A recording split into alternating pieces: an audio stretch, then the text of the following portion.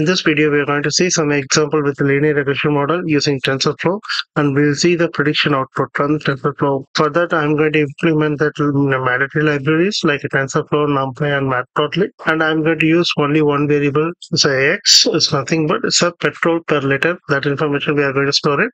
Averagely, I just take 1 to 50. We can see the sample data. So here you can see this is a simple data. We have 1 to 50 liter information we have. Now I'm going to introduce with the Y variable. Y variable is a kind of predicted value which is already we have. So based on that, we are going to apply further operation. So here Y is also related to X only because we are planning to create with a linear regression model.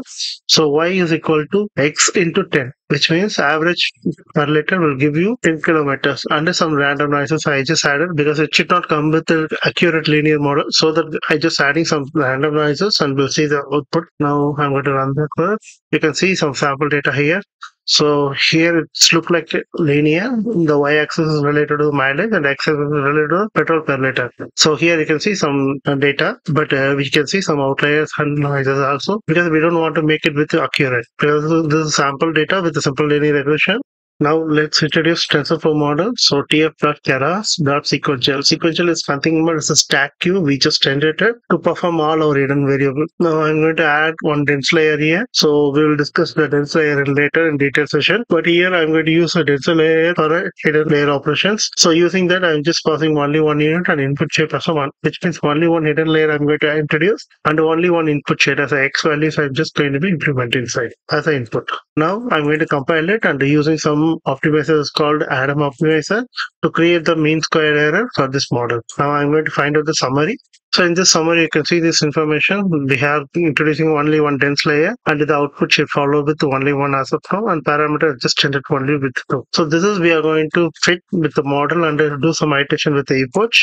So I'm going to pass this stream as a variable and I'm going to fit the model with x and y values which is already available. So input and output layer and 200 epoch iteration. So in this iteration, it's just going to be generate the data with the 200 times. We'll see the output. You can see this is a 200 iteration in this x-axis. It just generates the data and will producing some output.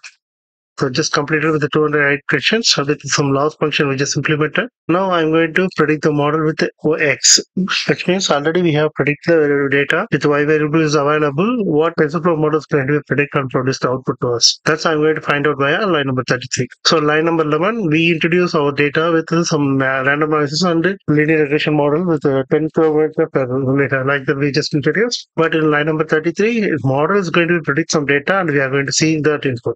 Here I'm going to implement x and y as it is line number 14. What we have the same I just mentioning here in line number 35. Additionally, I'm going to add the plot linear regression with the line number 38. So x and y predict model I'm going to introduce. We'll see the output first.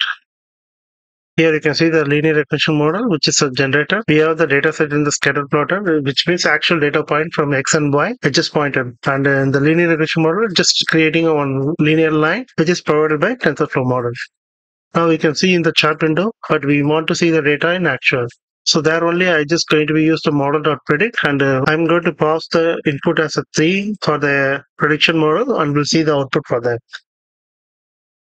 We'll see the output now, 55.6. That's a prediction output we are getting from the TensorFlow model, but actual y-axis what we have shared here, this is related to 54. So it's close to the same, but we have some differences and also we are using only one input variable here. So if you are going to use multiple linear regression, we may get some accurate. That's it. Thanks for watching. Please provide valuable feedbacks and comments.